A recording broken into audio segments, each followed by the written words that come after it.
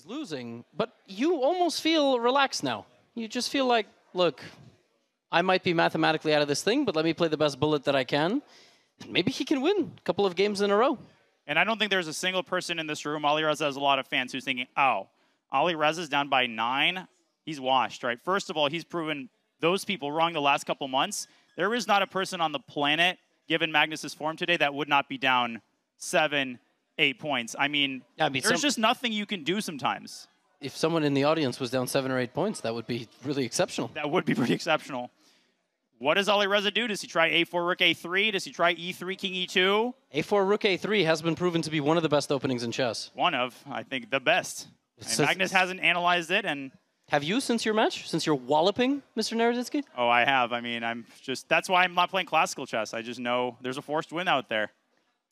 And we get a deep Spanish. This is an anti-martial line by Firouzja. I think this was in the World Championship match, by the way, between Magnus and Jan Nepomniachtchi.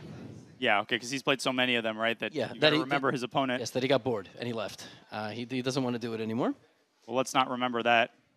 Okay, that's a multilingual point that only you will understand. Correct. So let's instead focus on this maneuvering game that we're about to get in the Spanish. Oh, it's about to get spicy. Position's going to open up.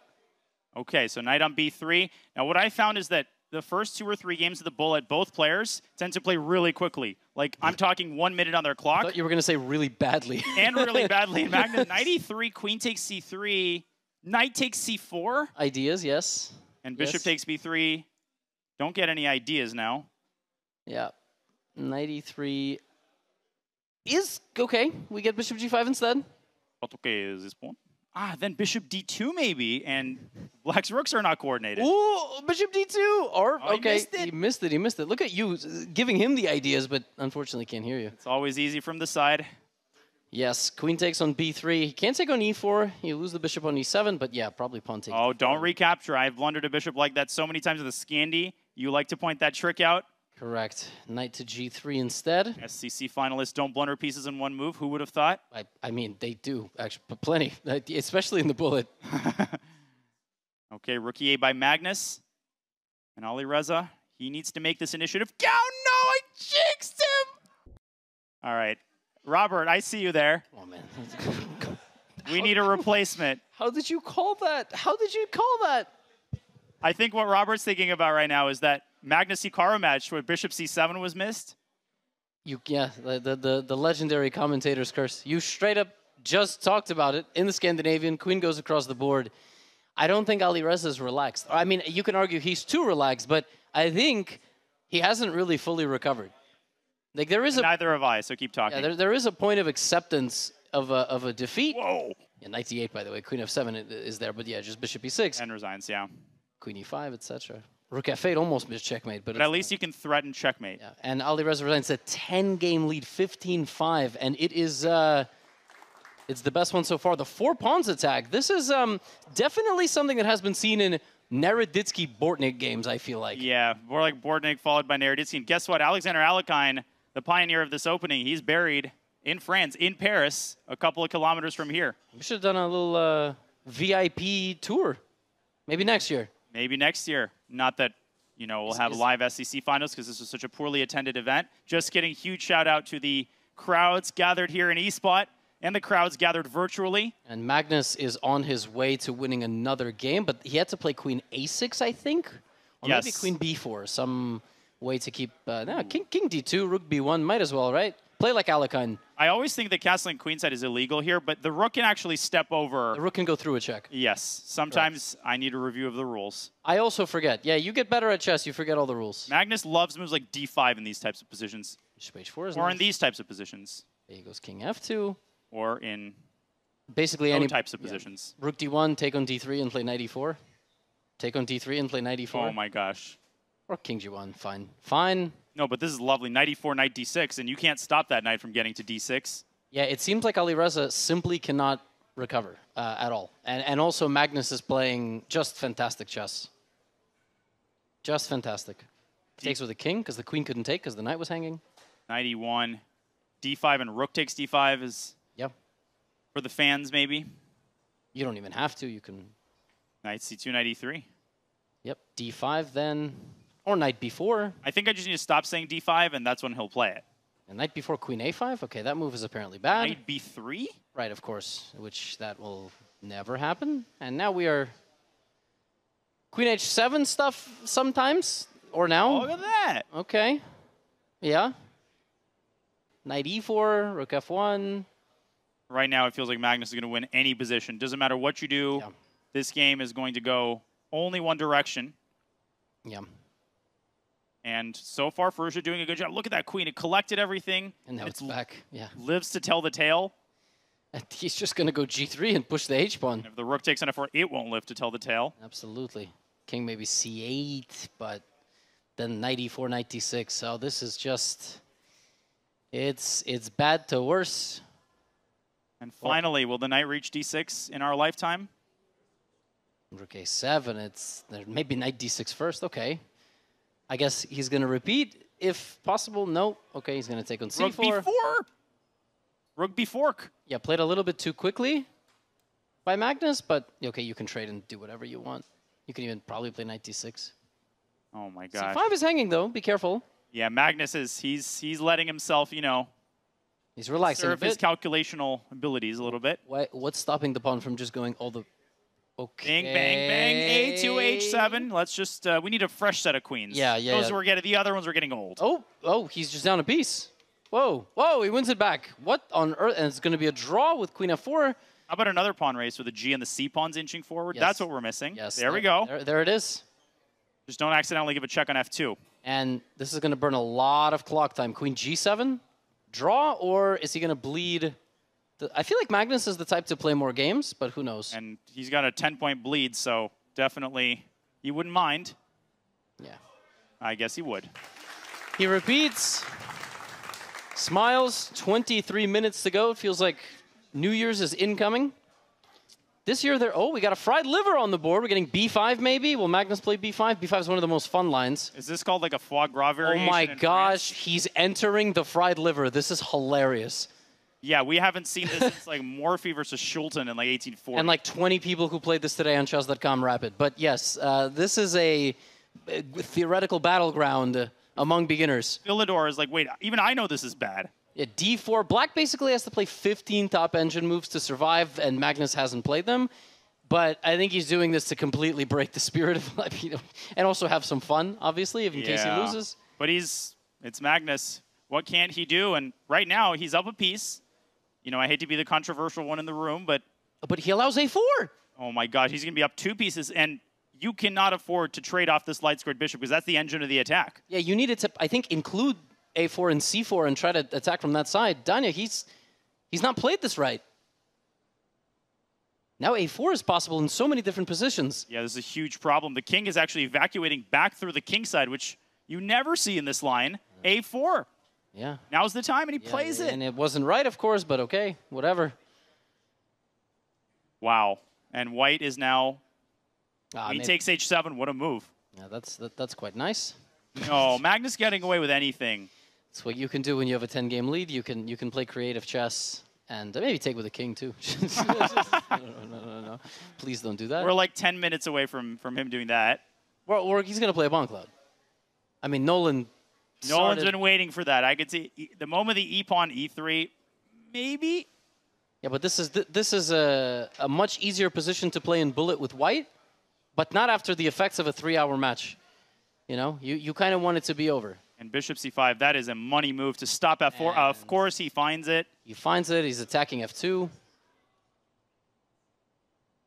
And he will be taking over this game shortly, or he will make a blunder and come under a huge counterattack. Rook a to d1 would be the tempting move. Knight e4 is the Firouzja move, and it is the classy move. Yeah, I'm not really sure what Magnus missed there. Maybe he doesn't know either. He just, okay, rook d1 wins a queen. I'm not sure. Oh my, the renegade king. No, you should not have traded those knights. The king's going to a5. You should have traded D's knights, but queen f6, and D's queens might get off the board. Oh my gosh. And white is up 4 pawns for a bishop. Oh. Just like we drew it up. Yeah, not bishop for 4 pawns. It's 4 pawns for the bishop. Queen f4. Maybe you don't trade the queens, but then queen f2. I was going to say queen f2, queen f1. Don't let me near the board. And the one remaining pawn for Magnus Carlsen is going to decide this endgame. And white might lose his one remaining king pretty soon. Rook c2. Rook B4, just push. Or king A5. 2 seconds for each side. This is how we started the match. A time scramble. But the pawns are very dangerous for white. And somehow Firouzja's... Oh, and the bishop is gone. Or is it? Yeah, now white is playing for a win, for sure. No, bishop is still on the board, oh my but goodness. It might not be for very long. Yeah, now the play F5. Rook C1. Rook C1. F5. King G5. He's got it. In the bag. World Bullet Champion won't give this one away. There we go. And we're going back to the King's Indian. We've been here before. And it is the best bullet opening. Levy, you called it. Alireza not deterred. He keeps going back to this H6 line. Honestly, Magnus might want the repetition now. Yeah, Magnus just clearing off the board is what he's doing. Yeah, knight G4. Okay. Well, black is often better in these lines, and this is how it all started, right? Alireza got the D4 square. Yeah, but Magnus just completely killing the game. Knight the 8th, maybe. I think Magnus is going for an endgame that he's going to try to play for 5 minutes. Bishop E2, Bishop D3, or now Rook D3. Fine. King G2, and eventually white can get F4 and E5 in, and black's not the one calling the shots here. E5, yep. Rook F3. Yeah, and Magnus is just going to play this so the match clock keeps moving. That's really what he's doing here. No, actually, I like black's position, E5, F6. But it doesn't matter. Like, unless you hang a rook here, you're going to make a draw. Hang a rook? Yeah, Rook G3, I meant. Yes. Yeah. Just in case anybody's, anybody's curious how to lose a rook in this position. We have one common BC and Rook G5, by the way. It was a funny way to win the C pawn. It's still there. It's still there. It's still there. Yep. And now now it might be necessary. Rook D3. No, that blunders F4. No longer there. Okay. Rook G3. Missed the chance. Maybe he's going to go back to H2 and re-blunder it. That would be quite funny. just in case. I think that's in the Oxford English Dictionary, to re-blunder. Bishop D1. The bishop is coming around now to D2 to put pressure. Ooh. Yep. Bishop C7, Rook A7, Rook G. Oh, that's nice. That looks quite nice. Bishop G4. And Rook takes A7 will pin the bishop to the rook. Black might have to send the D pawn forward. No, that is not how the pawn moves. Yeah, this is not great because he's going to lose at least 2 minutes of the match clock, and not that I think he would have recovered from a 9-game deficit. This really is a shocking turn of events today, I must say. Yeah, every time we expect a close match, it seems, and I don't think anyone's complaining. Of course, an Armageddon is always fun, but I don't think anybody here has moved. They've moved their vocal cords. We've heard their oohs and ahs, but this display of mastery is no less cool. We've had close match. We had 4 matches, right? But maybe we extend the stay in Paris, and tomorrow we play Hans Firouzja and Magnus Hikaru. Man, the concept of a Magnus Hikaru match, I mean, just like so for fun. Unpopular, I don't think anybody would want to see that. Just for fun, because we didn't get to see those matches, because that's how semifinals work. I mean, that would anybody Paris, object? That would make Paris a real blitz society. Yeah, that would. That's a fun place, by the way. It is. Have you been there before? No. Not on this trip, though. No, sure. no, definitely not. What? That was wrong. King E3, I guess he had to play and run with his pawn, but this is just going to head for a draw, Danya, but maybe black will win with the D-pawn. Yeah, it's a bullet society right now. King F2. We got a perpetual Rook G1, Rook G2. Right, just like we drew it up. Okay, now, and black is winning. Rook C8, Rook C8 maybe. King yeah. C1. Or Rook E8, I guess. Oh, never mind. Right. We both are terrible. No, we're okay. Or what? Rook C. Can black take it and go Rook C1? Of course.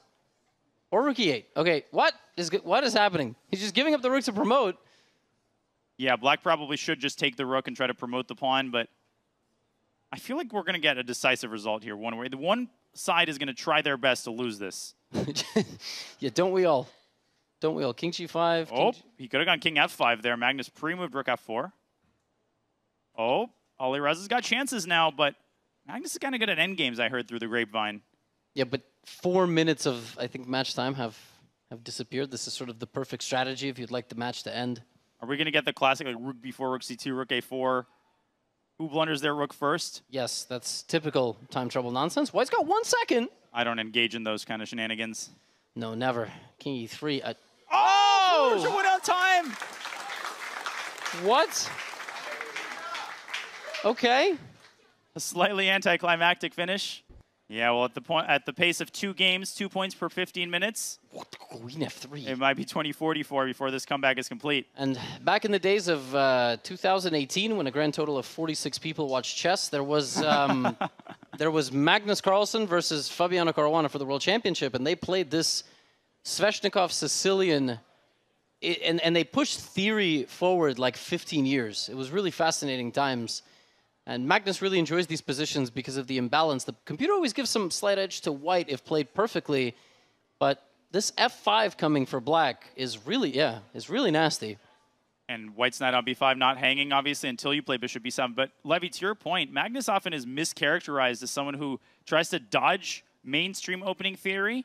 No, he makes mainstream. He is mainstream opening theory. He defines it, and he's been ahead of a lot of opening trends, right? The Sveshnikov, he can basically play anything, and he doesn't have an opening repertoire because his opening repertoire is like the set of all openings. He can do whatever he wants. And when he decides to dabble in an opening and change it around, that's what's going to happen. And it's funny, if you actually look at the database, after 2018, that match, Magnus-Fabiano, so many top players went there and played tens of thousands of games. And to this day, right, are making improvements. So just I'll have what he's having. Just a little fun fact. Did you ever dabble in the Sveshnikov? Not yet. I actually had the honor of playing Sveshnikov. Yes, that was a person who created the Sveshnikov, passed away recently at a Blitz tournament, but we did not, in fact, play the Sveshnikov. He didn't pass away at the Blitz tournament. No. You played him at a Blitz tournament. I mean, I'm surprised he didn't because of the quality of my play against him. But he was a total legend, and never played the Sveshnikov. I'm a lifelong Najdorf player. But recently, I've been trying different kinds of Sicilians. That's the spice of life.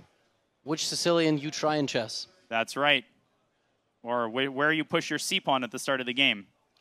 I heard one square is possible, too. Yes. With white. Of course. Bishop d6. Yeah, Knight f2 is possible. Oh, my gosh. It's still possible. Still possible. King g1, queen, rook is hanging, and that's it. Yeah, rook f2, rook e1 is mate, so... Oh, he took the bishop instead. Now he's down in exchange. And the king is a sitting duck here. That queen is getting involved right quick. But Magnus did just lose on time, so maybe he will lose on time again. He just trapped the bishop. He wins. Guy's whole board awareness, Levy. He didn't go for the king. He went for the bishop.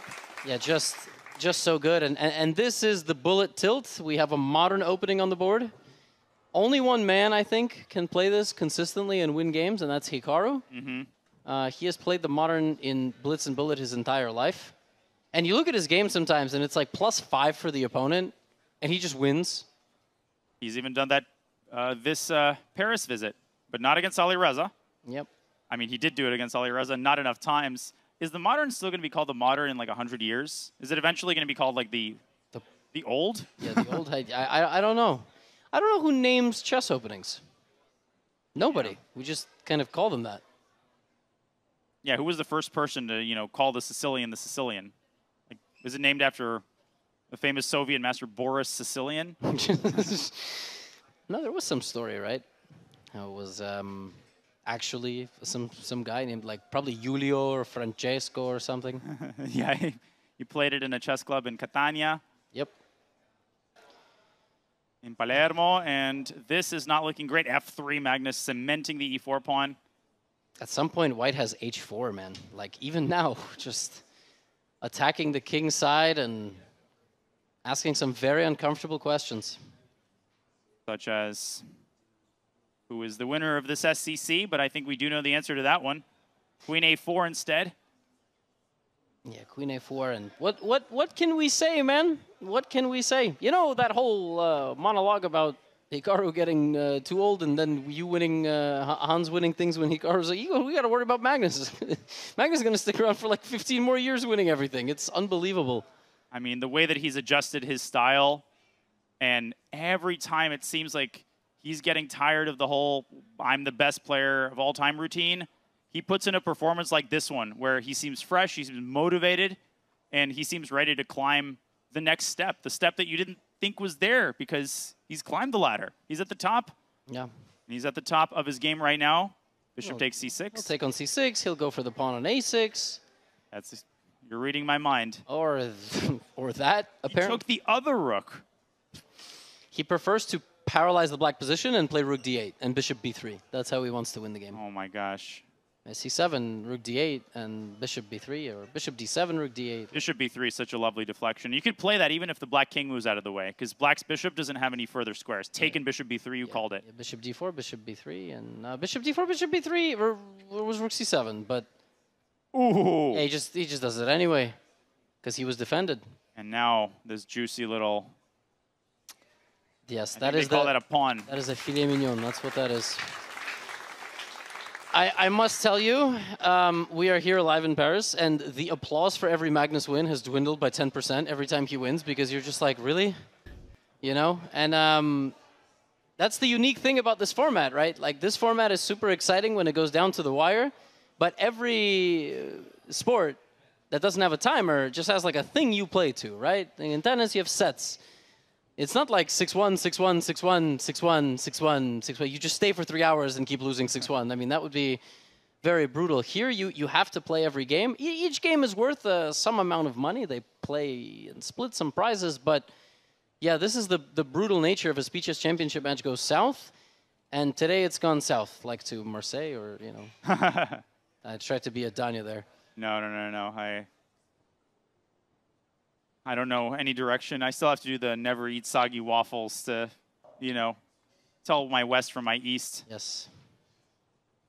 Okay, we have some I thought Alireza was black, by the way, because of all the openings that he's played today. But it's actually Magnus who's got the King's Indian attack going. Whoa, bishop a5. That was not a blunder. No, knight b. His idea was... I mean, it might be, but he didn't blunder a piece. Yeah. He blundered the King's Indian. Yeah, this is... Oh my gosh. Oh no. It's just mate. It's just mate. And he resigns and... Okay, Smarter Chess putting in a very controversial prediction here. Yeah, current win probability of 100%. Now, why are we showing this? Yeah. Whose call was it to put this on the screen? I mean, my God, what you're insulting the intelligence of like 100,000 live viewers right now. I don't... Yeah, thanks. We thought it was 65 still. I don't know. I mean... 8 minutes left, 11-point lead, so let's do some calculations. Yeah. 20 seconds per win. If Alireza pre-moves every move for the rest of the match, he gives himself a chance. Just put a picture up of like a... And he's kind of doing that right now. Of like a cat or the Eiffel Tower sparkling or, I don't know, something. The Seine, okay? I mean, yeah, you're kind of All right, this is just messed up, man. That's not cool, all right? We told you guys that the players watch the stream after it's over. You're going to be hearing from Team Firouzja. I'm just telling you guys, that wasn't us, all right? That wasn't us. Well, I think it's becoming a... Smarter Chess better never show his face, because it's becoming a commentator tradition to throw the proverbial rotten tomatoes, you know, at him. It's like the person that makes everyone unite in their collective... You know, collective anger. Yeah, Danya, I feel like every Smarter Chess prediction has been wild. Like, it was 65-35, and Magnus... Look at that by Firouzja, by the bishop f6, trying to deflect the queen. Yeah, I appreciate your efforts in still analyzing the chess. White has 3 pieces and black has 2. What can I say? Yeah. This Sorry, should white be has winning. 2, black has 1. Oh, I thought for... Oh, God. It's a 12-game lead.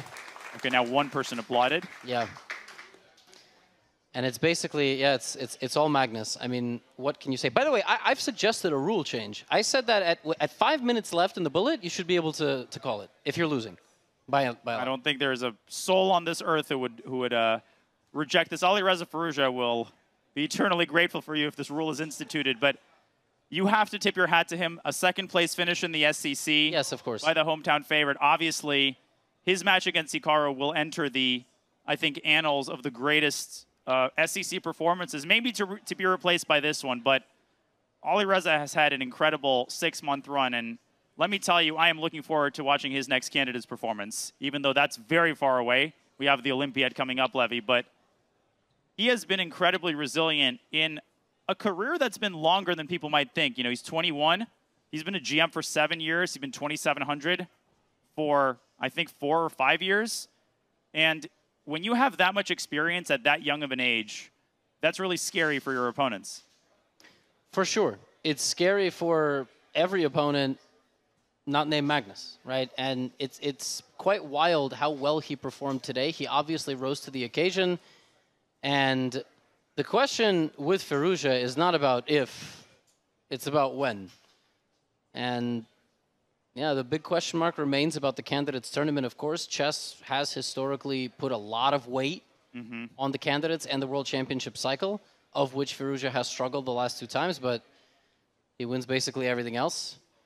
Getting second in the Speed Chess Championship, and I wonder how Hikaru feels at the moment, you know, because he wasn't able to instill this level of hesitancy in Alireza. Alireza clearly showed up for that match super fired up, and he got it done. He got it done. Hikaru had some early comebacks, but Alireza never wavered.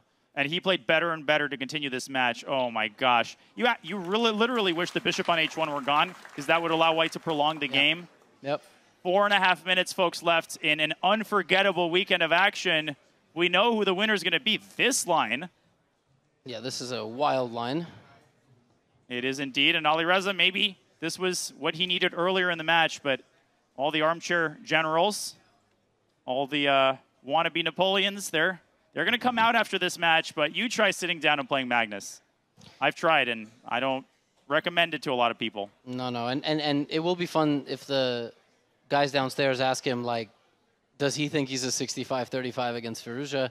He'll definitely have some nice things to say. He is very complimentary, and he has touted Firouzja as his his successor to the throne in many ways. But I also do wonder, did that put unnecessary pressure on Firouzja? Was it gamesmanship? Was it the ultimate form of putting pressure on a young man? Of course, I'm exaggerating, but you know, to hear that from the best player in the world is... It's simultaneously infuriating and infinitely validating. Correct. To know that if you get to the world champion, you're the only person, world championship, you're the only person on the planet who the world champion is interested enough to play. And yet the expectation that that creates to win the candidates tournament is insane. I mean, the pressure at that tournament, you feel it from the commentator's desk. It's unbelievable. And Firouzja has many more candidates participations left in his career. He's 21, for goodness sake. People seem to forget that. They think that he's 101 sometimes. Honestly, I don't think the discourse on the internet. I feel like we say it all the time. And No. Rookie 7 is coming. Rookie 7 and lucky lead number 13. Yeah, King is going to take the bishop. And another check. And another capture. Yep. And another win. And we might have 1 game left, but at the speed at which Firouzja played that game, he lost like 10 seconds on the clock. We might have 2 games left. This is an exchange Spanish, which is a line I used to play a lot when I was about 7, 8 years old. I always enjoyed these positions, you know, down at the local chess tournaments against my fellow 7 and 8-year-olds. That bullet point just didn't make it onto the 2004 lists back when Levy Rosman, and I actually was also playing this line at that time. Yeah.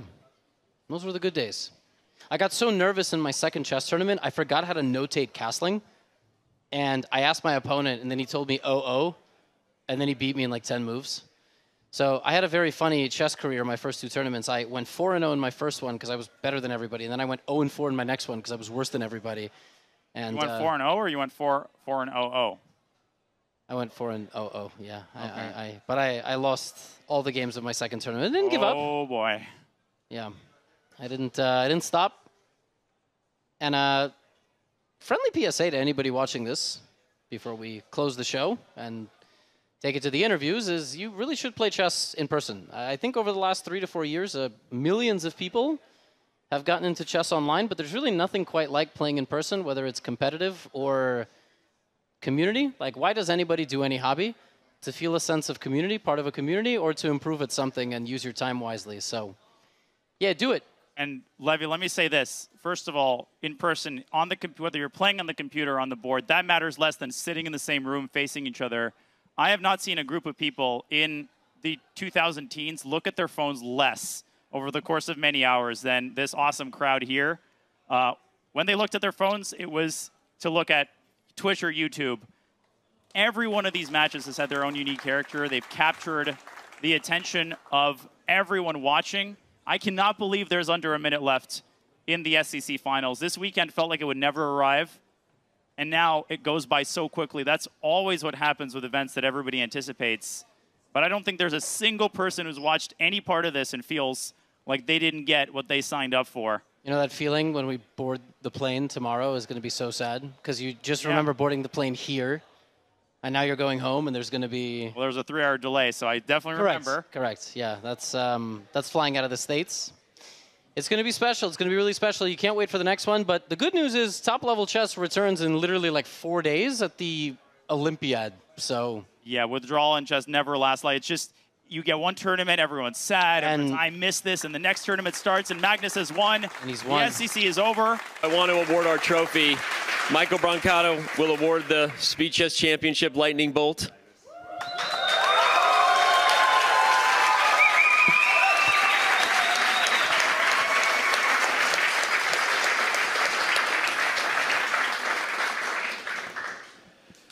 Magnus, you still have it in you. You were putting on a show there. Was it when you found it and you never took your foot off the gas? Is there a part of you that just is still looking for matches like this that motivate you in a way where we get?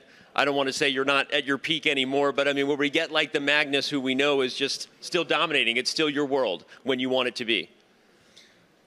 No. Yeah. Obviously. Days like today is sort of what I play for right now.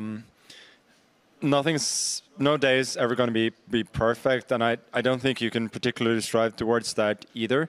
But I'm very, very happy with my performance and the fact that I managed to actually put up a really, really good score against one of the best players in the world.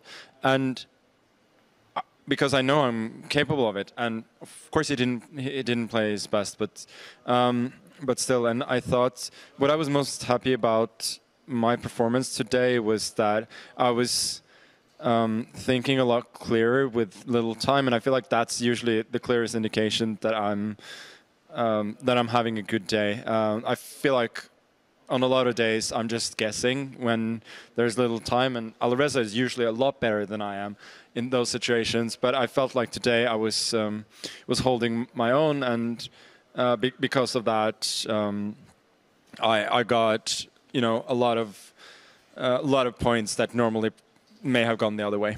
Yeah, I'm going to ask you the same question I asked Hikaru slightly differently in terms of one of the storylines being that you and Hikaru are older than Alireza, Firouzja, and Hans Niemann. I'm a few years younger than Hikaru. You are, but you're much older than these guys. You've been doing this a long time and doing it well. At what point do you start winning events like this and reflecting on that, of reflecting on your career, or considering your place in trying to hold them at the gate as long as you possibly can? Is it just right now not something you think about, or does that ever cross your mind? Look, I know I'm going to be past that at some point, but I feel that even though my average level probably has gone down a little bit from my peak, I feel like I can still be very, very close to it on specific days. So I think I'll be around for a while still, and they will have to earn it. I'm not going to necessarily give it to them. There you go. There you go. Okay. I guess I'll reflect quickly back to an interview we once did and an answer you once gave me. You said you would be honest if you ever entered an event and you thought you were the underdog, and you said today is not that day. Today was not that day. Well, I thought at a certain point today, when I was feeling completely out of it, I was thinking that if I don't get myself together, I'm gonna get obliterated today. So at that point, I didn't feel like much of a favorite. But sort of once we got here, even though I lost a couple of games in a row, I was down at that point. I never felt that I was going to lose the match. Like, it might be close, I might win, I might lose, but it never felt that I was up against a better player. Okay. Last question, I promise. It's been a wild couple of years. There was some closure at this event. Big picture in terms of not just winning, obviously, this final match versus Alireza Firouzja, but winning the semifinal against Hans Niemann. You've defended your title, but is there also a little bit of a sense of relief? Do you feel in some ways that this event is the closing of one chapter and moving forward in a different way, given that whatever questions might have been answered in some way in terms of how you performed on Friday? I don't know.